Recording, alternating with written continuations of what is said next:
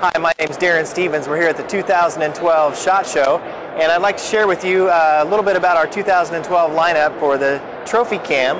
Of course, Trophy Cam is one of the most well-known trail cameras in the industry, and what we have here is the entire lineup for this year.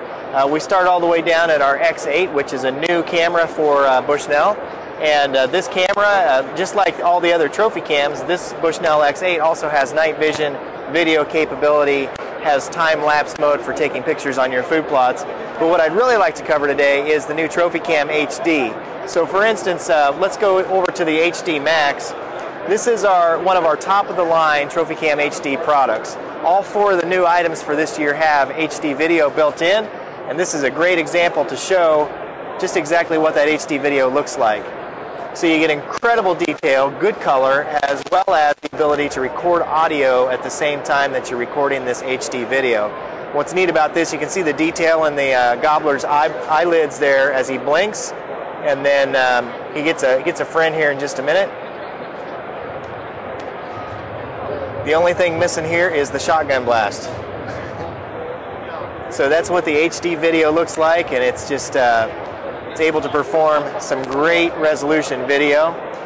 The next thing we have on the Trophy Cam HD is our Field Scan 2X. So we talked about time-lapse mode being an important feature set in the new Trophy Cams, but what we've done for 2012 is we've now given you the ability to have two programmable field scan windows, one at dusk and one at dawn, that you can set. And the idea here is that you're looking for the animals that are beyond the distance that the camera would normally pick up. So you see game way out here in the field, and that's a good way to be able to see and scout what's coming into your field, you know, at the dusk and dawn hours. So Field Scan 2X is a time-lapse mode, and it will trigger live if an animal walks in front of the camera during the time-lapse mode. Next is our Hyper Night Vision. What we've done on night vision is this is an image of what you would normally see with a Trophy Cam, which is a great, good contrast image. Now that image is going to be all the way out to about 60 feet in flash distance. So better coverage, better distance, and great brightness from edge to edge on the new Trophy Cam HD. In addition to that, we've got GPS geotag, which is new for 2012. The GPS geotag is not a GPS sensor built into the camera. Rather, you take your GPS, when you set up your camera, you can program into the camera the GPS coordinates. The cool thing about that is when you pull the cards from the cameras, go back to your computer, and you have 5 different cameras in the field. When you plug it into your computer, it plots on a Google map exactly where those images were taken. So a great way to showcase where those cameras were taking images. The next thing is we've got a lot of stamp information on all the Trophy Cam images, whether it's a moon phase temperature stamp or barometric pressure stamp. The barometric pressure is exclusive to our HD Max units, which have the black LEDs. So, very quickly, the black LEDs are a no-glow LED, and this is on our HD Max units, as opposed to a low-glow LED. All of the cameras have an infrared flash, which is invisible to the human eye when it flashes. However, with a low-glow camera, you can see a slight red glow from the LEDs.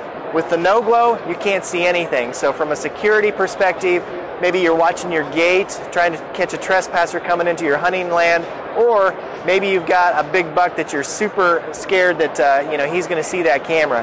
That's where the black LEDs come in. So that's new on 2 of the Trophy Cam units.